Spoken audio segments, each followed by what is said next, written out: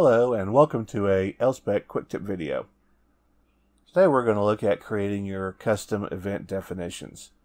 Now these give you the ability to really dig into your data based on a lot of parameters. So if you go to your PQS server, your events tab, right here is the option to create new event definitions. These are all default ones for the most part. And we're going to do a custom event. We're not going to use any of the standard ones here.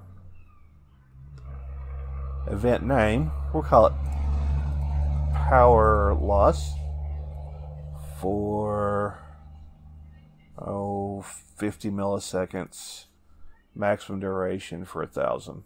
Let's just keep it simple. So you have a large amount of parameters you can choose from.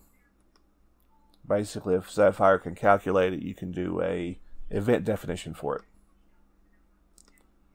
So if active power is less than 50% of nominal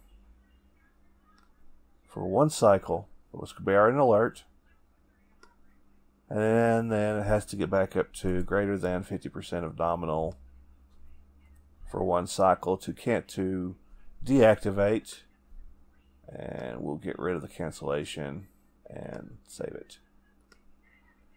So now whenever you do a power quality search on this one, you're now going to have your new event showing up that you just created.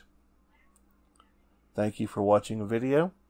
Be sure to follow us on YouTube, like us on Facebook, and connect with us on LinkedIn. Have a great day.